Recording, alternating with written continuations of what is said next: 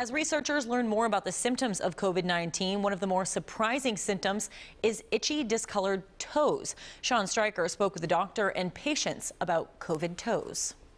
Danielle Reidy had just returned home from a trip to Morocco when the big toe on her left foot began to itch. But I can remember specifically having one day where I was leaving the house and I had my foot in a shoe, and I felt like I needed to actually take my foot out and scratch it. A week later, all the tips of the toes on her left foot were itching, irritated, and inflamed.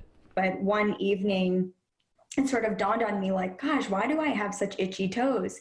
So I went to Google, and Google, first thing that popped up was this condition or this presentation of COVID-19 showing up as itchy toes. It's a condition known as COVID toes. Danielle tested negative for coronavirus, but her dermatologist, Dr. Tola Oyesanya, says a negative test doesn't necessarily mean she didn't have it. The young, healthy patients that tend to have this condition, they tend to develop this late into their disease course. So if they were having low-grade symptoms, maybe around day 9, day 10 is when they develop these changes in the toes.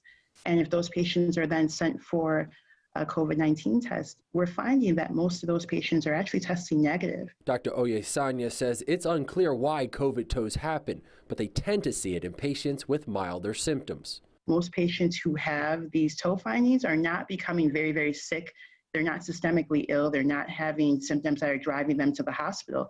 They just have low-grade symptoms, if they have symptoms at all. That was the case with Danielle. So it wasn't really until I called my doctors that I was comforted into like, okay, we've seen this, and it looks like this is sort of a mild presentation and that ultimately you'll be okay.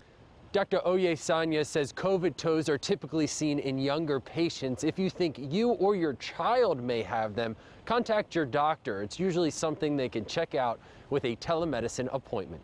In Baltimore, Sean Stryker for WJZ.